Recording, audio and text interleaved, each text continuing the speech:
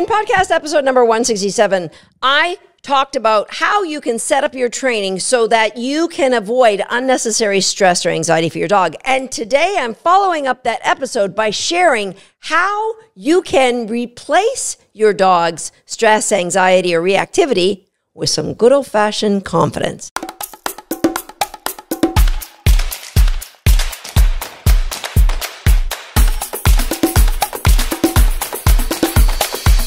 Hi, I'm Susan Garrett. Welcome to Shape by Dog. I have got a lot to pack into today's podcast, but nothing more important than what I have up front. And that is, there's two things that are super important about helping dogs who are stressed or anxious or maybe are reactive. Number one is it's your mindset. Because when you have a dog that you know is a little bit worried in certain environments, or the opposite, they get a little bit out of control and they like lunge at people because they want to meet them and they bark and want to chase skateboarders and it looks like they're trying to eat them and they really don't. They're just super friendly. Or you have a dog that has moved from super friendly and maybe has grown a little bit reactive to those skateboarders. So wherever you are with your dog, there now is some anxiety in you, because of what the history of your dog has built in you and the thought that that might happen again, but more importantly, the reaction to the people that are around when it happens. And you might hear things like, do you really think you should have a dog like that out at the park? Or you should get a good trainer for that dog, or that dog is a complete a-hole. I can't believe you're not correcting that dog, or other unsolicited advice that I spoke about in podcast episode number 163. And what happens to you? Number one, you're embarrassed. Number two, you feel a little bit of shame. And number three, you know your dog's a good dog. You know these people are misunderstanding him. So then there's a little bit of guilt because you're feeling bad that you didn't show up for your dog or you didn't put in the training to get the dog to a better place. So there's some regrets about how you've trained. And I bet Susan Garrett could have done a better job. And I bet people wouldn't talk about you if you lived with somebody else. All of that is not good for you. And it certainly isn't good for your dog. And it's freaking necessary. It's not your fault, but I don't want you to feel like a victim. I want to turn you into a victor tonight. Because in order for us to bring out the best in our dog, number one, we've got to think the best of our dog. And number two, we've got to think the best of ourselves. We have to believe that me as that dog's owner can bring out the best. So number one, do you believe that your dog can be amazing? Like, I spoke about this on a recent live. If I knocked on your door today and said, hey, I'd like to show up every day at 5 o'clock in the afternoon and train your dog for you. Is that all right? Would you say no? Now, if I said, I'm going to do that for like 6 months, do you think you'd see a difference in your dog? Of course, right? Because I've seen and helped train tens of thousands of dogs. There is no problem that is going to put me off. And so, all right, we've checked number one. You can believe in your dog and what's possible. What we have to do is help you to believe in yourself. Now, the first thing that we have to do, next time your neighborhood garbage day rolls around, might be this week, it might be next, what I want you to do when you're putting out the trash, I want you just imagine you're zipping open your chest, you're reaching into your heart, you're taking any guilt, shame, regrets, embarrassment, low self-esteem that people's reactions have put there. And I want you to, polish up that old heart of yours and tie up that bag nice and tight and let's kick it to the curb, my friend. Because let me just give you an example. We all are working on stuff with our dogs. So some people, God bless them, have gone out and got a rescue dog that may have had some bad upbringing and may end up with some fear or confidence issues. And so that is what you are working on. Yeah, you're teaching your dog tricks and stuff, but you're really working on helping him to be more comfortable when you go out in public and when he sees some of his triggers. Now, there's other people who have got their first golden retriever that they have got entered in their first agility trial. Both of you for the last few years have been working on your stuff. Both of you are doing the best you can. And here on Saturday, you both go out to the park. Now, your dog barks and lunges at a skateboarder, and you get told off. This person's golden retriever goes in the agility ring, and she wasn't really prepared the way she should have, so the dog runs amok, goes off course, knocks some bars, comes out of the ring. There's nobody saying, how dare you come to an agility trial with such a poorly trained dog? You should never show up at this park again. Why would you bring that dog here? Because society accepts that our tricks, our agility, our frisbee dogs aren't going to be perfect all the time. But society thinks everybody's dog is Lassie. And anybody that's not showing up as Lassie, finding Timmy in the well, that you have done a bad job. If you failed, you've done a bad job. If you fail at agility, oh man, that was a headache, wasn't it? But if you failed with your dog's confidence, then your dog's an a-hole and you're a bit of a jerk for bringing him out. You've got to let go of that, guys. That's not serving you. You have got to let that go, because I want you to see your dog the way you see your dog in your living room. You love that dog. I want you to see that dog everywhere you go. Yes, we have to manage our dog's behavior. Yes, we have to make sure that we can keep them under threshold. Yes, we have to help grow their confidence. But I give you permission to always look at your dog the way you do on their best days. And if somebody comes up and tries to give you advice on it, just say, hey, we're out here doing the best we can. We're learning from Susan Garrett, and I know we're far from perfect, but we have come so far. And I hope you can just be patient with me as I try and help my dog have the best life possible. I don't know, that top of mind, just whatever doesn't put you in a conversation with them. I'd love to talk to you, but really my dog needs me. Okay? Believe in your dog, believe in yourself. Okay, now I got some help for you. I've got a list that I put together for you. It was going to be like your 5 most important things, and then it grew to be, okay, your top 10, and I'm not going to tell you the number now because you might turn away. Number 1, we have to create clarity, because our goal is to create confidence, to replace that anxiety in the dog. So it doesn't matter if the dog is getting worried or they're going cray-cray. We have to give them clarity, because you know what your dog will do when they're overwhelmed. Do you know what I know what I do when I'm overwhelmed?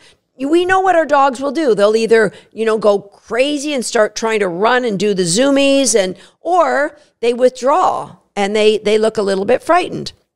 So we want to never see that. In your training, you've got to make sure that you're training with clarity. And if you're somebody who's using food lures or props to train your dog, you should never do that, not even once, without a plan of how you're going to fade those props or lures. Because the more you lure a dog or use props, the more the behavior stays with the food lures or those props. So if you want to use food lures, now if you've been listening to me, you know that I don't use food lures in my training. If you want to do that, then you've got to get rid of them quickly and start growing the behavior with reinforcement that comes after the dog has offered you a response, not before. We want to grow that behavior because that helps grow the dog's confidence, because they're making the choices, not following lures. Okay? So we've got to create clarity by having a plan. If you're using food lures, before you ever start, how are we going to get rid of them? Number 2, take any behavior you want to train and break it down into small pieces and just focus on growing that one piece. And your dog's going to be happy. That was super. That was easy. Now what else is there? So if we wanted the dog to walk beside us on leash, if you go to podcast episode number 76, I talk about a few games that you can use to help create confidence with these dogs. And so take walking on a loose leash. Like, people put the leash on the puppy and expect that they're going to walk beside them. How about in your living room? You just give the dog a reason to want to be beside you. We want our dog to be seen on our seam, right? So, they don't have to be glued to your seam, but somewhere an arm's distance length and I like to, shape that with perch work, pivots and spins is another video you'll find on YouTube. All right, so break those down, but you're not going to go walking at the beach where the dog's going to have all these distractions until you've split that up and let the dog know how to get into position, how to turn their butt around, where you want their head to be, and et cetera, et cetera. So there's lots of little layers. So break things down. My mentor, Bob Bailey, always says, be a splitter, not a lumper. Okay, next, we want to inoculate your dog to being stressed after failure. All right. Now, a lot of people will say, oh, we never want our dogs to fail, so we're going to just make sure that we grow behaviors in a way that they never make a mistake. It is possible to grow behaviors with a dog never failing, but what we're doing is we're never allowing the dog to experience failure. So what's going to happen if they fail? Because sometimes you might not be perfect as a trainer. Things might go wrong. The dog doesn't get the reinforcement that they expect. So I like to get that inoculation to failure early, and where it's so overwhelmingly desirable to keep going, your dog's not going to give up. So my game, it's your choice. I'll leave a link in the show notes. It's the best game to help a dog fail fast, fail forward, get ready for the next one because they're failing in the presence of something they love. Okay? So inoculate your dog to failing by building in small failures that they don't mind, they can recover from fast, because it's not about failing, it's about recovering and moving on in your work. Number 4, in podcast number 86, I talked about the arousal curve. And so if you remember the arousal curve, dogs at the far right end are over-aroused. So they can't think straight, they can't listen, they're just so excited. And we need those dogs to bring them into their zone of genius so that they can perform at their peak. Dogs at the other end, they're under-aroused. They're like, yeah, I don't really need to do anything today. So we need to get them more excited. So there's games for both. There's triggers that we need to build into both of those dogs. But you're not going to do it unless you have an awareness. So if you're used to like, oh, my dog's on the couch, hey, let's go do some training. And you just start, giving them cookies, you're going to be blown away by how much better your dog will be when you start building an arousal state first and then start training. I call it relationship building, but really it's about creating focus by changing the dog's physiology. Number 5, and I am going to stop here. We're going to have to do another podcast to go through some more of these. Number 5, believe and learn from the dog. When we're training, we're giving our dogs information and they're giving us feedback on what they learned. And you have to believe them. So if you go out for the night and you come home and you see a big old hole chewed in the middle of your living room couch and you flip out. What did you do? What an a-hole you are.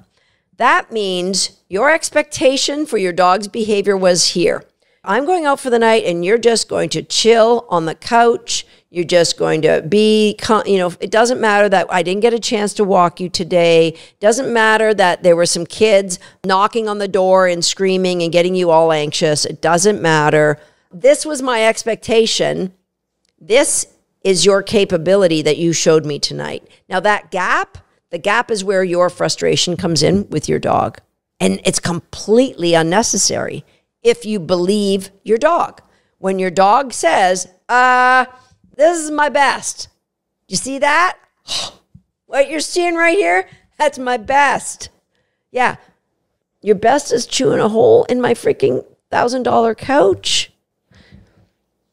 That's the best I can give you in the environment with the education I've got right now.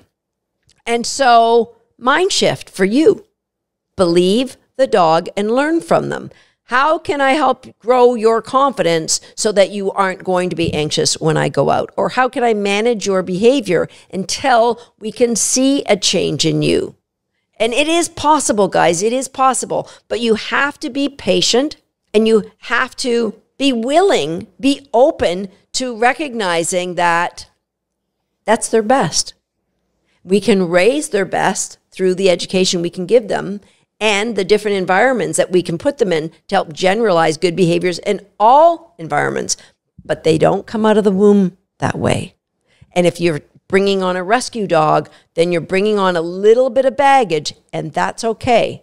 because it's the best they can do with that baggage they've got, and it will get better. Going back to the beginning of this podcast, it's about your belief in your dog. And if you believe in your dog, you're going to do what you need to grow your understanding so that you can bring out the best in your dog.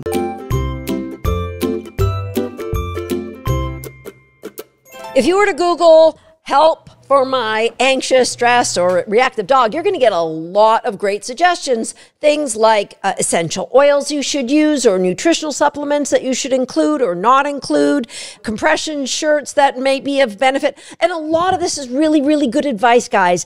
And that is not what I'm going to be talking about in today's podcast. Today is a continuation of podcast episode number 168, where I talk about some of the elements of dog training that I think are critical for dogs who are stressed or anxious or need more confidence or potentially are reactive. And today is a continuation, but I've got a lot of things to get in this podcast. And I want you to keep two things in mind. First of all, please listen to the last podcast. I think it is just so important, especially the first bit where I talk about your mindset. I mean, I think all podcasts are important that we put out, but the beginning of that is just so important for all dog owners to listen to. The second thing is I'm going to cover a lot of suggestions in today's podcast, and I believe any one of these 10 suggestions could be a podcast on their own. So if there's something that you would go, Susan, I really would like more information about this, or can you give me a deep dive or examples or do another whole podcast on this topic? Please jump over to YouTube and leave a comment over on YouTube, or send our team a note at wag@dogzat.com. Okay, so let's jump right in. Number one, your training should be about reinforcement, not about isolating what you don't like. Okay, we want to grow our dog's confidence. And, you know, as I've said time and time again, our dogs are doing the best they can with the education that they have in the environment we've put them in. You, as a dog owner, with a dog who needs more confidence, or a dog who is stressed, or a dog who is anxious, or a dog who's reactive, you are doing the best you can with the education you've been given in the environment you find yourself with your dog. All right, so the only way it's going to get better is if you grow that education. And while you're growing that education, you are not going to put yourself or your dog in a position where there's going to be judgment on either of you. Okay, so big, I can't stress this enough. And some trainers might look at those dogs and say, oh, that dog's being an alpha. Oh, nay, please. You want to grow that dog's confidence by using a structured reinforcement-based program. Now, I'm not saying there's a lot of people trying to use just reinforcement, which nobody's using just reinforcement. Everyone's using some negative punishment somewhere. And inadvertently, we are all humans. And every once in a while, we are going to lose our patience and we might yell at a dog. And there we go, positive punishment. Okay. But there are some dog training programs that are just like dumping cookie bags at dogs. And there's a lot of confused dogs because of it. There's a lot of great dog training, but there's a lot of bad dog training as well. And so I want you to be very intentional. Don't take the dog training class that's just local, especially with so many options online. Point number one, be really intentional about choosing a program that's growing your dog's confidence and not using blame, judgment, or punishment to try and fix their behavior. Okay, number two, I want you to know and grow your dog's reinforcement. And as I talked about in the last episode, believe the dog. Believe the dog when they let you know what their number one reinforcement is. Okay, let me expand on that. I'm going to share with you some of my previous dogs' number one reinforcement. My very first dog that I owned of my own, Shelby, little Jack Russell Terrier, her number one reinforcement was a rock. It could be any rock. She didn't chew on them. She just held them. My previous sport mix, who passed away just shy of 18 years, her number one reinforcement was a fly swatter. Now, Momentum, who is now my 7-year-old border collie, when she started out her agility career, she was not really driven. She really didn't like to tug. She was not your typical border collie. And so I actually did a workshop for my Agility Nation membership called Building Motivated Momentum. Momentum now today is the most driven. She's up there with the highest drive dogs I've ever worked in the sport of dog agility. She got there by me believing her when she said, this is my number one high value reward.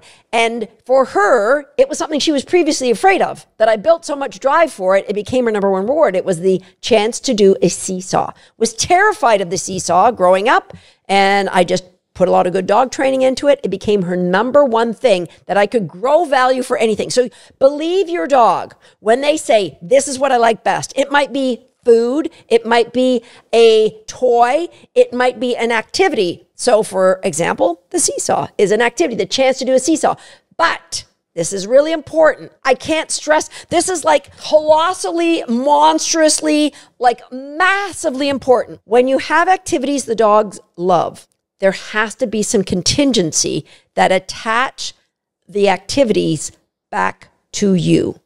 It starts with it's your choice. We build in the permission to do something, and that helps grow the anticipation of the chance to do something, grows the dog's focus and drive for that something. And so whatever it is that activity is that your dog loves to do, you need it to go through you. It's not like they're pulling to do, oh, I want to go in the pond. I want to go in the pond. And you just take off the leash. That is a waste of permission. It didn't go through you. It was just the dogs pulling that gave them the opportunity to get what they want. Okay, makes sense? So believe your dog when they say, this is what I love best.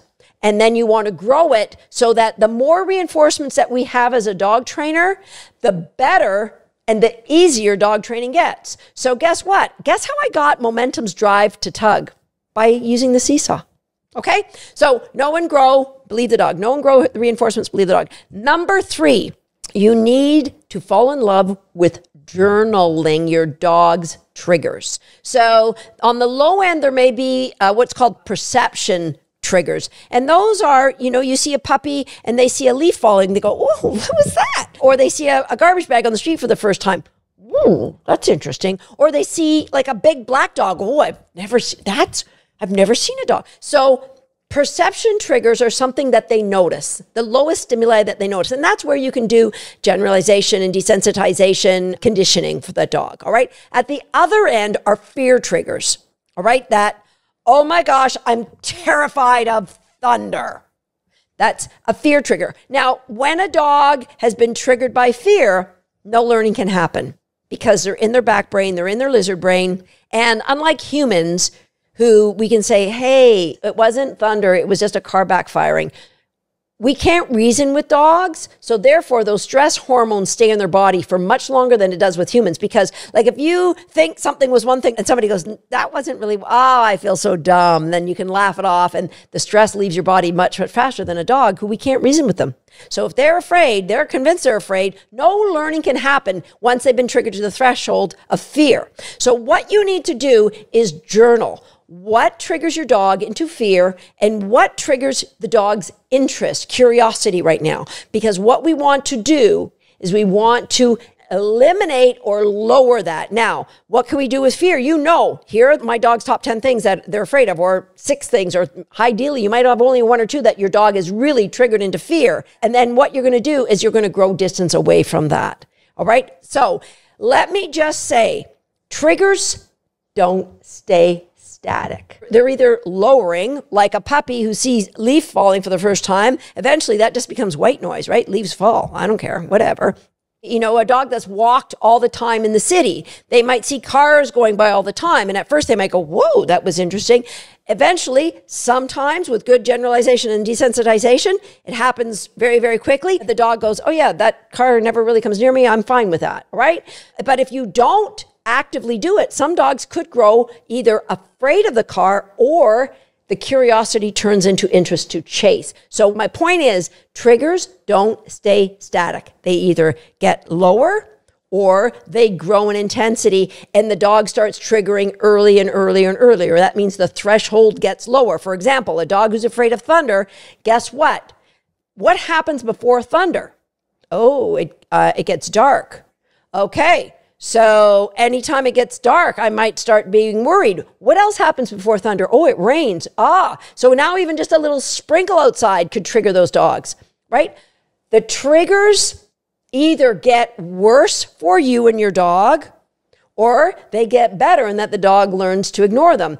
You can become active and make sure they're always going in the right direction. If you just let it go the way of nature, your dog could end up with a lot of fears. Okay, so journal and actively work to improve those. Okay, number 4, know and grow your dog's confident zones. That is, where is your dog super confident, willing to learn, very relaxed, very engaged, and very focused on you?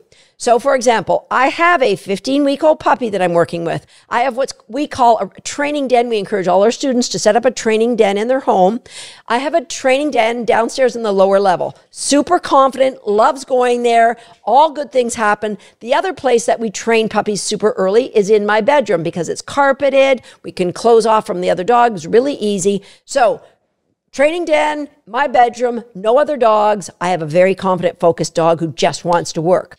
Now, the next level would be out in our living area where if you've seen videos of my puppy ripping around my home, I have a very open concept home where she can go through the living room into the dining area and the kitchen is all one big circuit. So I get slightly less attentiveness if I'm out there training and no other dogs, but we've worked up to her being able to train with one dog. What if I took that puppy to a park? Which we live in the country, so the park would have all kinds of different stimuli. Would that be a confident zone? No, it would not. So what you want to do is know and grow your dog's confident zones. If I say, where's your dog most confident? You can say, oh, training at home. Where? I've just given you 3 examples of different rooms in my home where I have different levels of confidence depending on what's around those 3 different rooms. Okay?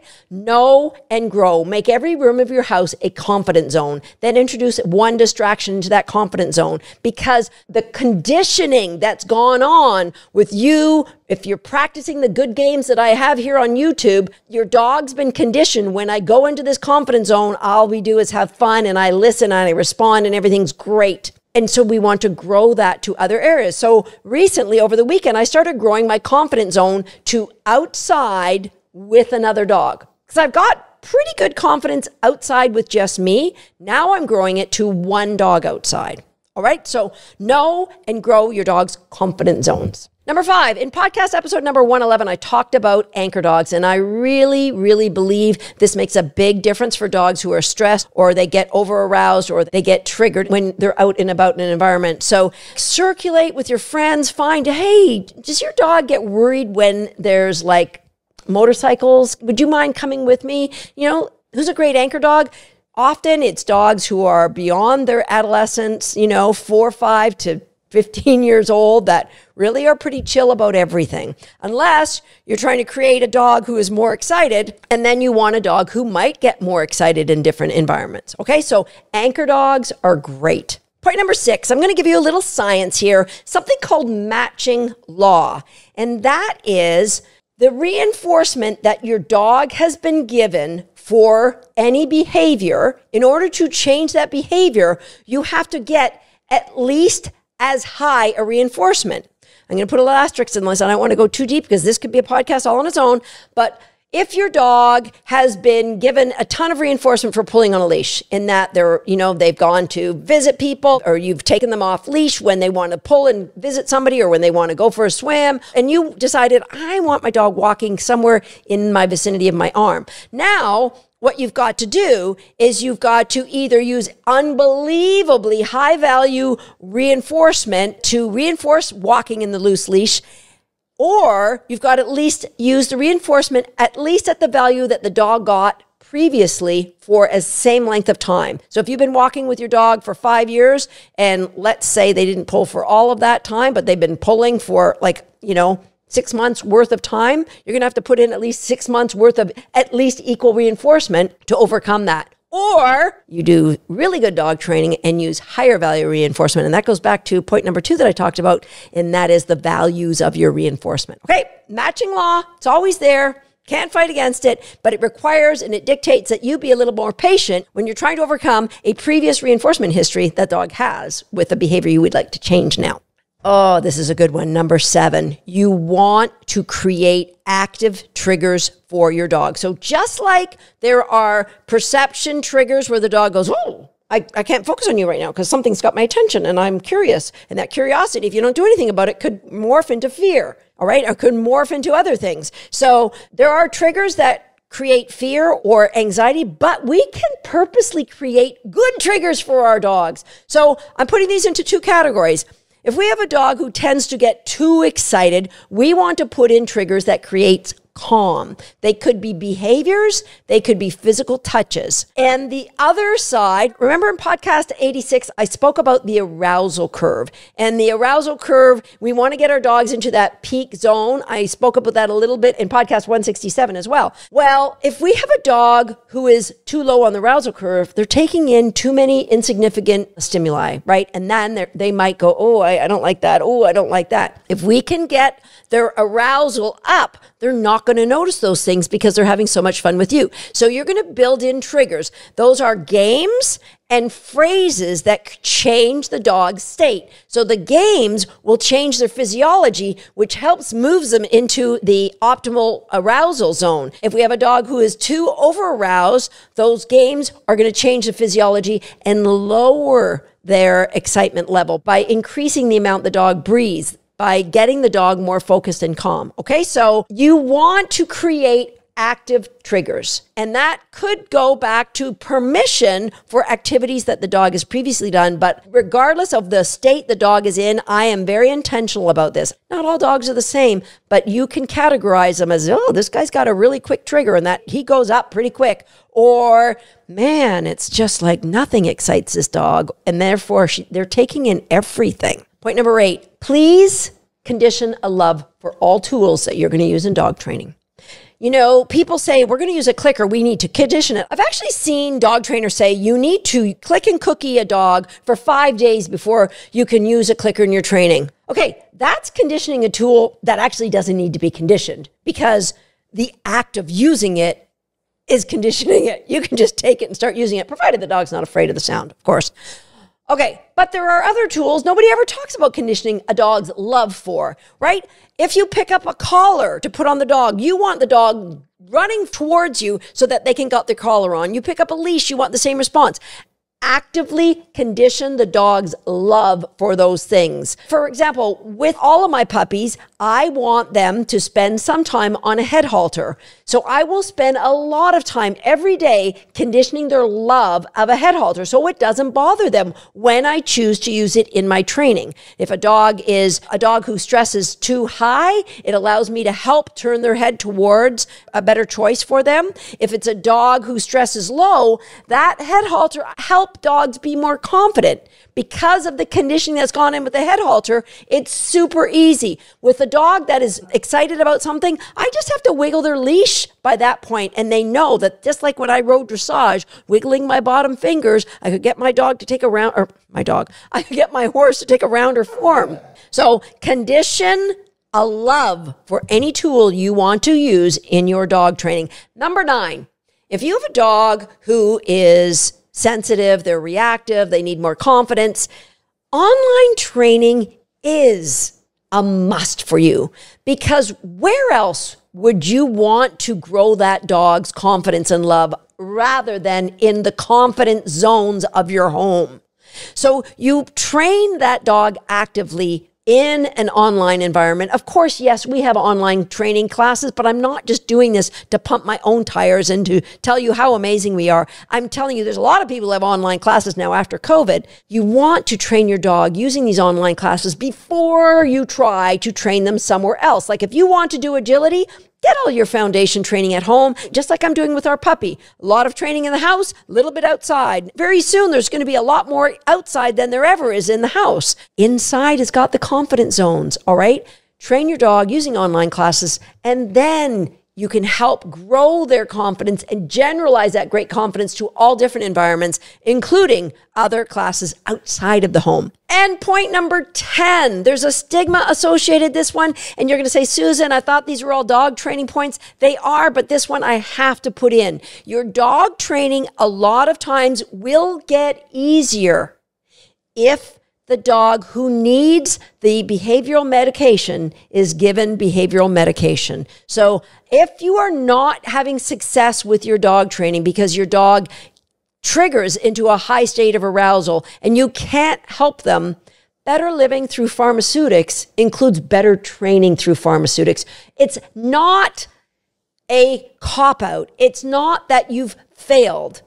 Just like some people need pharmaceutics to help them deal with reality, a lot of dogs do so much better when we change that reality for the dog. Some of these dogs, when we get them on meds early enough, you can start weaning them off after a few months or 6 months. But even if your dog feels more comfortable for the rest of their life on meds, that is what you should be doing. It is not a cop-out. It is not a failure, and your training will be far more successful. Okay, so there you have it. 10 ways that you can help your dog grow their focus, their confidence, lower their anxiety, and lower their stress, all with dog training. Let me know if there's any one of those 10 that you would like me to do a deeper dive on an upcoming podcast. I'll see you next time right here on Shaped by Dog. Tater hit the target. Now it's your turn. If you're not a subscriber to this page, go ahead and hit the subscribe button now and be sure to turn on the notification bell so you won't miss another video. And if you are already a subscriber, that's for you. Go ahead and get yourself a cookie.